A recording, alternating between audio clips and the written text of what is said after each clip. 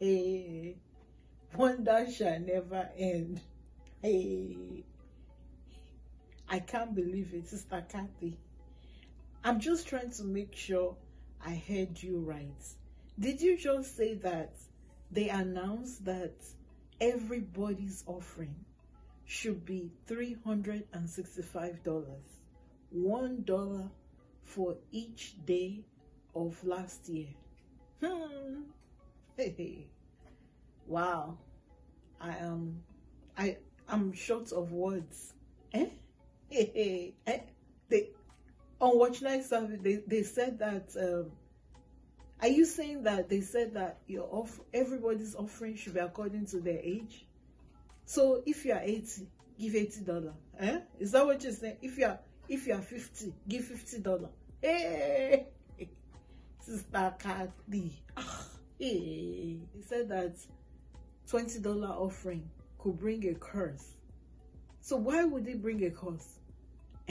So because if you are dressed so well, so expensive, so $20 offering is an insult, does it?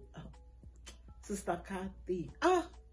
It's not even a joking matter. This is not funny at all. Gone are the days when you can give offering according to what God lays in your heart. You know, we need to, let's continue to pray. You know, let us pray that everywhere we may have missed it, God will give us the grace to make necessary adjustment. Sister Kathy, we need to pray. Let us pray.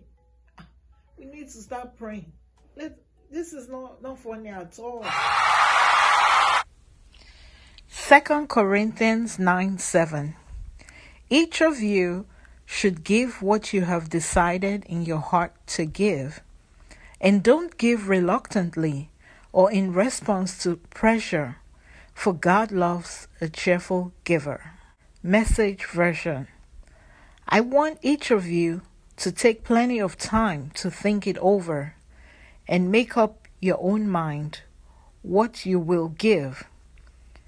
That will protect you against sob stories and arm twisting. God loves it when the giver delights in the given. Galatians 3 verse 1. Who has bewitched you, O foolish Galatians? Have you taken leave of your senses?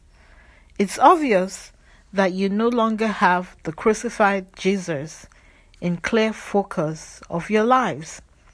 Isaiah 58:1. Shout it aloud. Do not hold back. Raise your voice like a trumpet.